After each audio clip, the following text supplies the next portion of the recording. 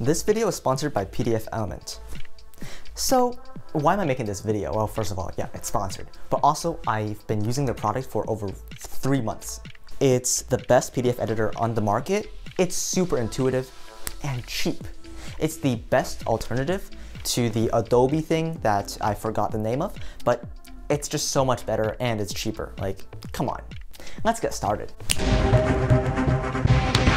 If you just go to the Edit tab, you can easily see how to edit everything. Here, I just deleted a whole line. If you look at the title, I can resize it just as easily, and I can move around the text boxes. Next, if we go to Markup, we can easily use different shapes and tools, like arrows, circles, or squares, as I'm showing here. It's just for centering your attention to something, and there is no limit to the amount of squares you can have.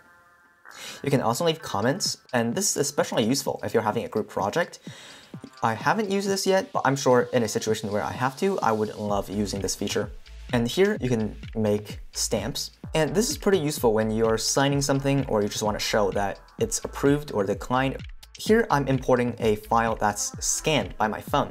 So it's a PDF file, but there is no text. And with this OCR text recognition, I can easily convert it into editable text.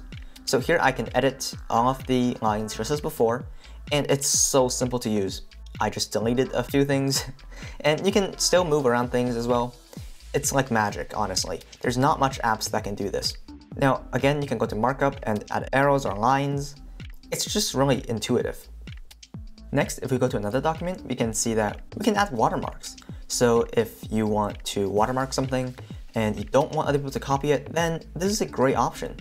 Here, as you can see, I'm importing a logo from my logo folder, and you can easily overlay it on top of the document and every page of the document. It does it automatically for you and centers it, so you don't have to do anything. It looks perfect. Next, we can add forms. So here I'm adding a form for you to sign, and it's just one of these selections above. On the toolbar, there's so many other selections, like it's basically like Google Forms, except it's built into the PDF. And here I'm signing the document, and you can easily make a hand signature like I've done here. That's my signature. If you want to take a statement from my bank account, you can easily copy that. Here is the perspective of the person signing the document. It just automatically fills it in, and when you save it, it automatically just applies the changes. I have to cover up my email and everything so that you guys don't know my personal email.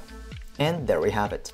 So we just made this whole document, and it took like what, 3 minutes? So it's super intuitive to use, and it's super quick. It's a really powerful app, yet it's really lightweight to run on your computer. It works on Mac, Windows, iPhones, Androids, everything. So in my opinion, this is one of the best alternatives to the Adobe, what's it called? Overall, sponsorship or not, I believe PDFelement is a great app for what it does. There are 3 links in the description down below where you can check out. One gets you up to $60 off of your purchase. Another one is a free trial of 14 days, so 2 weeks basically. It's where you can try out the app and see if it's for you. And finally, I have a link where it basically teaches you everything the app does. So I know the program is really intuitive and everything, but you don't want to miss out on any feature where it could be very important. That's about it. I hope you liked the video, and please leave a like. Don't forget to drink water, and I'll see you guys next time. Take care.